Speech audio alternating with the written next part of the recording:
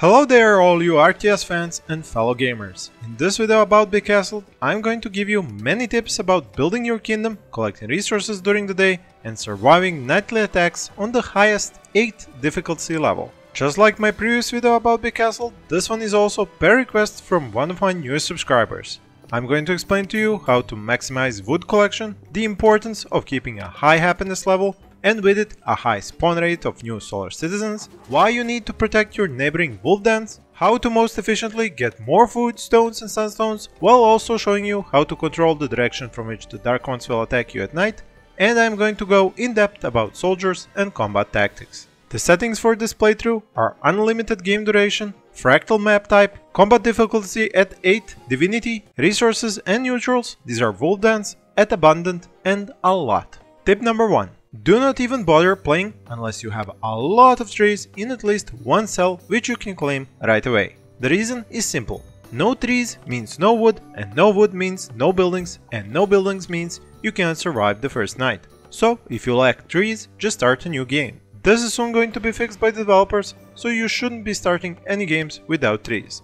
Also do know that trees regrow during the night, so if you have cut down all the trees in a sawmill surroundings, send your solar citizens to another job until a new day dawns. You should build even half a dozen sawmills, as one solar citizen will often be enough to cut down all the trees which are close by the end of the day, because you really do not want them hauling trees from 3 cells away, as that is very inefficient and a waste of time. Also, bulldoze the old sawmills when you have a more important use for that spot, and build new ones in better locations with many trees in close proximity.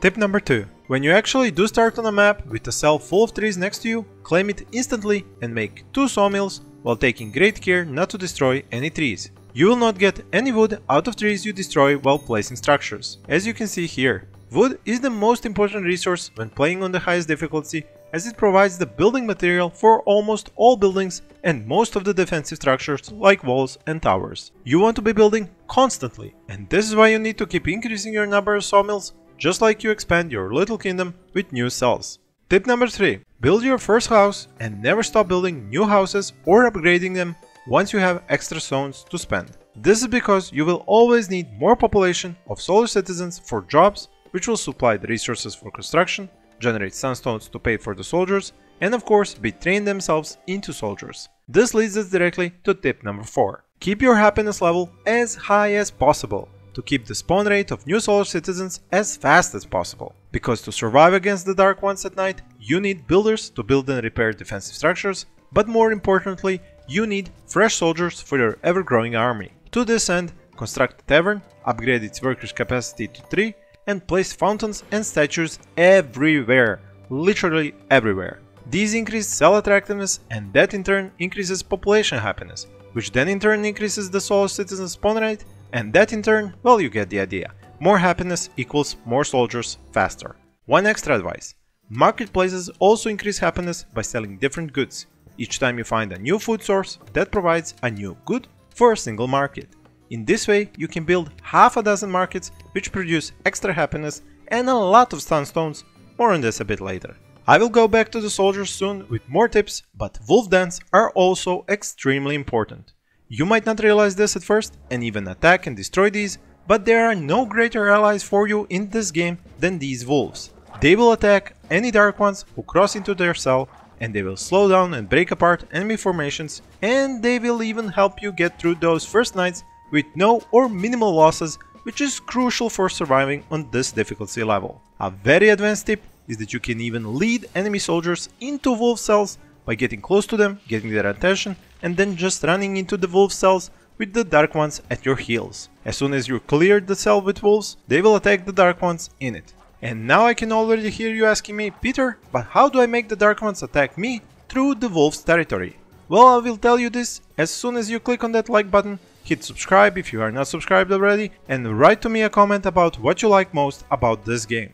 Now, about that tip number 6. You can choose where the next night's attack will take place, because whenever you claim a cell, which borders on the cell with the blue flames, which in turn marks where the next attack will come from, those flames move to a new random cell.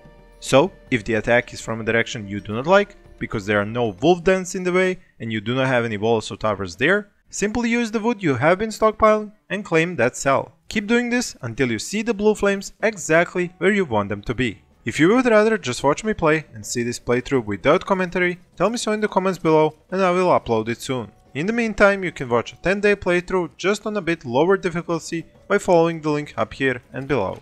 Tip number 7 is about markets. These are very small and cheap buildings, but they are invaluable. As mentioned previously, they employ one solo citizen to sell one good each and they increase happiness.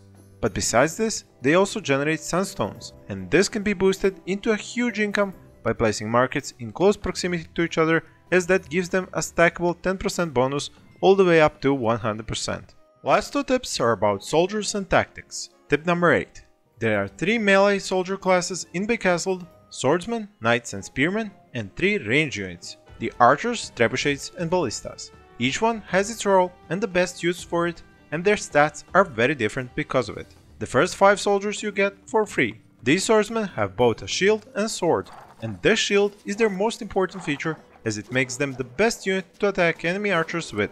They are basically tanks for you in the front line and take those enemy arrows with almost no damage. The knights are the greatest damage dealers but have very low health. This makes them glass cannons and best used for flanking enemy formations, especially axemen with shields or attacking big targets like ogres. These knights you should train in mass at the start of each game as they are the most powerful of fighters. Spearmen have their own weapon type, which gives them longer reach in melee combat and gives them a stun attack perfect for slowing down those ogres. They lack protection just like knights, so they are easy prey for enemy archers. And this is exactly how you should be using your own archers, to target enemy dark knights and perhaps more importantly siege weapon crew, because the siege weapon crew is defenseless and easy targets while they are pushing rams and catapults.